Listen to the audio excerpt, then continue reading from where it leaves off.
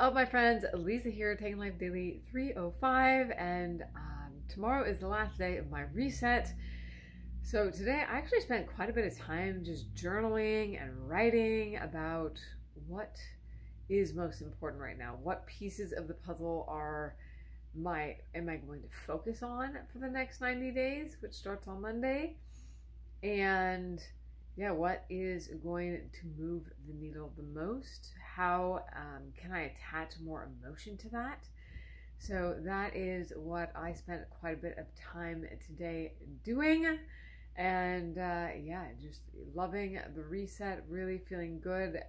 I'm excited to get into the next sprint. I'm excited for all the fun things that are coming to the Dark Horse Project.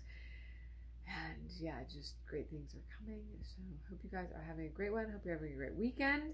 Hope you did some resetting this weekend, and that yeah, you've hung out with either your family, friends, or yeah, just a little bit of adventures, doing something.